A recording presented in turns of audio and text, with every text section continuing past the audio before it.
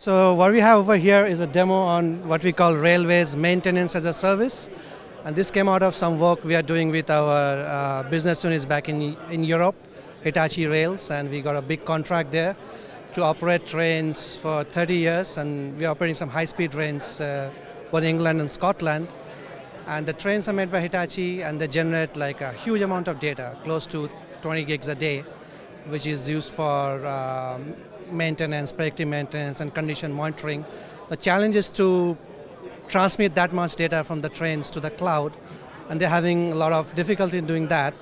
And we are providing a fog and edge-based solution for it. We started by analyzing the data, and we saw that though it's 24 gigs, there's a lot of redundancy, like there's sampling every 200 milliseconds, things like speed of the train, it doesn't really change that much.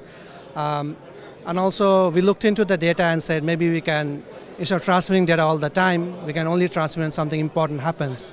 The engine temperature goes up. That's when we transmit instead of transmitting it all the time. So that was the data management part. The other management, network management. Like our solution is just software-based solution, which is installed on an edge server over there, which comes with 2 cellular and 1 Wi-Fi. So we also provide a lot of connection management things, like we can find out which network is the best at a given point of time, transmit over that cellular network. When it stops at the station, we can connect to the station Wi-Fi and dump huge amounts of data. Otherwise, whole like which data to stream, which data to send over batch. And that really helps us in getting more data to the cloud where it's really needed at a lesser cost, and we can do much better condition monitoring. And so this is really a demo which sort of replicates the scenarios which we'll see in real world, like we have a tunnel where the cellular connection is weak. So if you see the demo, we'll only transmitting high priority data at that time.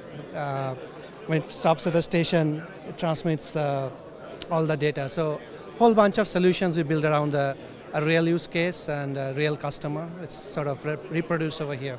So tell us how that is part of the fog computing ecosystem.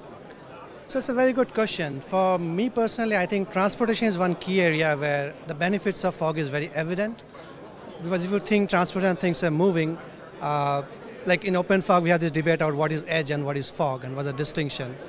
And the edge devices could be inside the train or any vehicle for that matter. And let's say a bunch of train comes and stops at a station, and we could have a fog node at the station which collects data from multiple edges and does some analytics. So for example, we see a common trend in all trains which stop at a station between 10 to 10:30, and the fog node can look at that train data and find out some analytics. Or if a lot of trains are failing in some sensor, it may pull from other supplemental data like weather databases. So, but in transportation, by virtue of things being in motion, there's a lot of new challenges, which I believe is really a domain of fog computing, as opposed to some other verticals where things are fixed, like optimized manufacturing, where the benefits of fog may not be that evident. So, other than transportation, what other verticals is Hitachi involved with fog? So Hitachi is actually involved in a wide, I would say almost all verticals, being like a big company. For fog specifically, we do a lot of work in energy, smart grids, and utilities, where again there's some aspects of localized decision-making intelligence, which need not be necessarily at the edge device itself. We do work in smart manufacturing, but there the fog cases we're still establishing. I mean, still there are like you could take data from multiple factories. That could be one fog use case. Other than public safety and surveillance, that's a big use case involving video analytics and fog, which also ties into smart cities.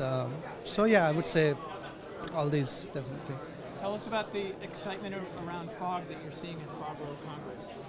Oh, I think there's a lot of excitement for sure, because as you know, it's a very new, like a OpenFog consortium is pretty new, and I happened to attend the first meeting, the members only meeting Atlanta. That's, I don't believe even a year has gone by, and compared to that and over here, a lot of things around internal clarity, what's edge, what is fog. A lot of advancements happened in the individual working groups. I'm part of the communications working group and architecture.